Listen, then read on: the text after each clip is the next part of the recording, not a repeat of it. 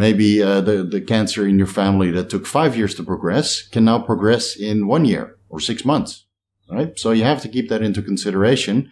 Just because you're cancer-free today, proven with blood work and perhaps ultrasounds and MRIs, doesn't mean you're cancer-free a year from now, or 3 years from now, or maybe even 6 months from now.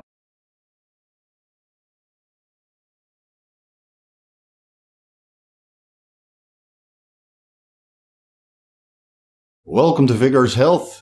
I'm Coach Steve. Let's discuss the cancer markers which you should be checking before you decide to add growth hormone secretagogues, GW1516, perhaps vitamin E, and everything else that has been associated with the progression of pre-existing cancer. Now, I don't think that any of these compounds can actually induce cancer growth and formation, but they can surely accelerate pre-existing cancer's progression. So it would be a highly beneficial for your overall health and state of mind for the hypochondriacs out there. If you do your cancer markers and check them frequently, you can tack off another box of your overall health and perhaps continue worry-free for a few more years. Now, growth hormone and growth hormone secretagogues, of course, elevate growth hormone concentrations in the bloodstream. Some of them do that more than others. MK677, for example, chronically elevates growth hormone concentrations in the bloodstream marginally, which might contribute to insulin resistance with continuous use. Doesn't happen for everybody, but I've seen it happen more than enough, to the point where I'm no longer interested in MK677 and when I would prefer to use exogenous growth hormone intermittently after checking my cancer markers several times over the last couple of years. Now, with cardarine, it's been shown to progress colorectal cancer in gene-mutated mice.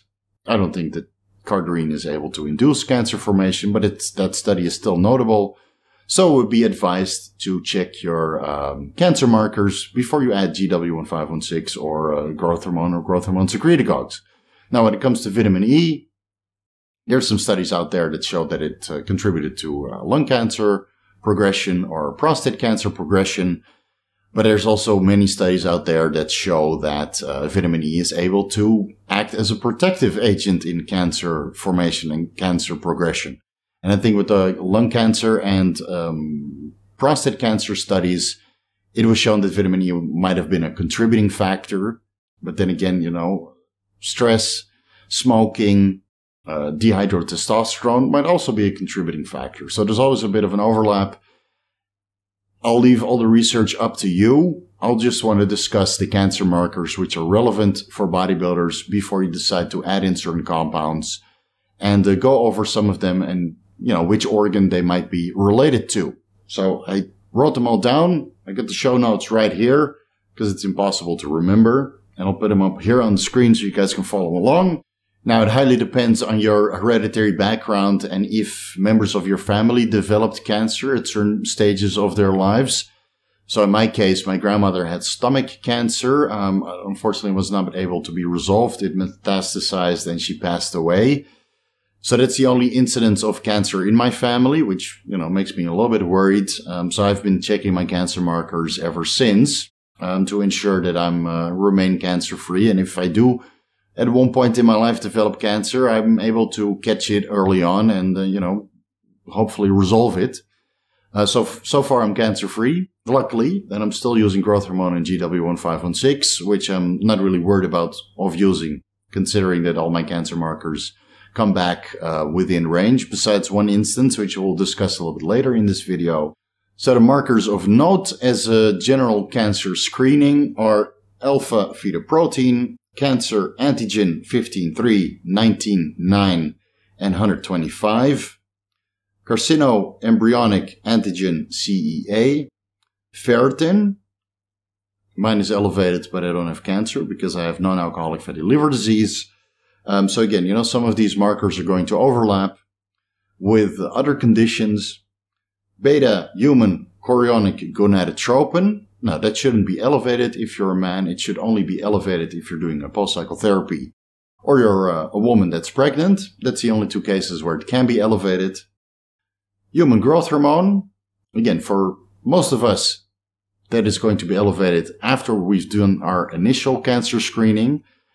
So, if you get like a discount and you want to do a cancer screening and like you did what I did, you administer growth hormone before your cancer screening, that marker should be off. Again, if your growth hormone is high potency.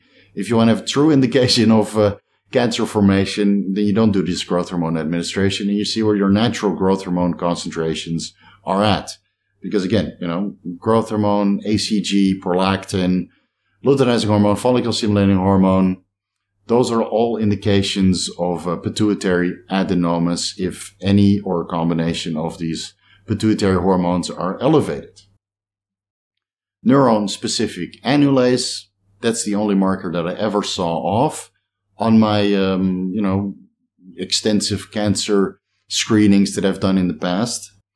Free prostate-specific antigen, which is unbound PSA. Normally you have prostate-specific antigen that's bound to several different proteins in the bloodstream, and free PSA is unbound. You also have prostatic-specific acid phosphatase protein, another marker of your prostate.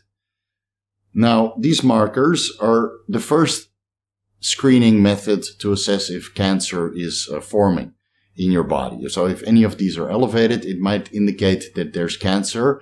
And you need to look at which other cancer markers are elevated. If it's only one, it's a little bit less indicative than if several markers are elevated. So with PSA, for example, if your prostate-specific antigen, free prostate-specific antigen, and your prostatic-specific acid phosphatase protein are all out of the reference range, it's pretty safe to say that there's an issue with your prostate and you need to go in for an ultrasound and perhaps a biopsy. Again, this is just the first step in the assessment of cancer.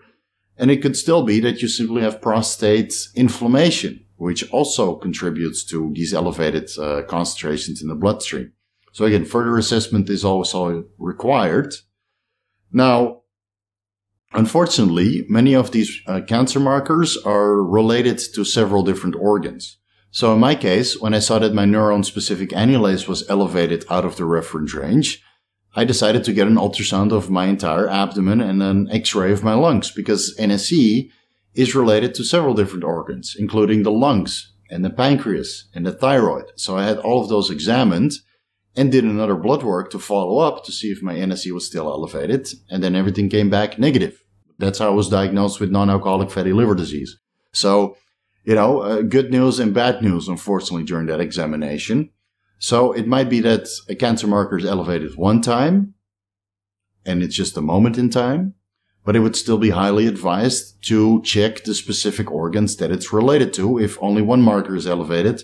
But if there's several markers elevated, it helps to determine and pinpoint which of the organs, might have a problem going on. Now, because cancer, heart disease, kidney disease, and diabetes are unfortunately relatively common nowadays in the modern world, it also means that there's a lot of studies and information that you can learn from. So if you see one of these markers off and you suspect that it's related to a specific organ, also because there's a specific cancer in your family history, schedule an appointment with a specialist ASAP. That's what I did. When I saw my neuronal specific annulase out of range, I called 2 hospitals and scheduled an appointment with the first specialist that was available.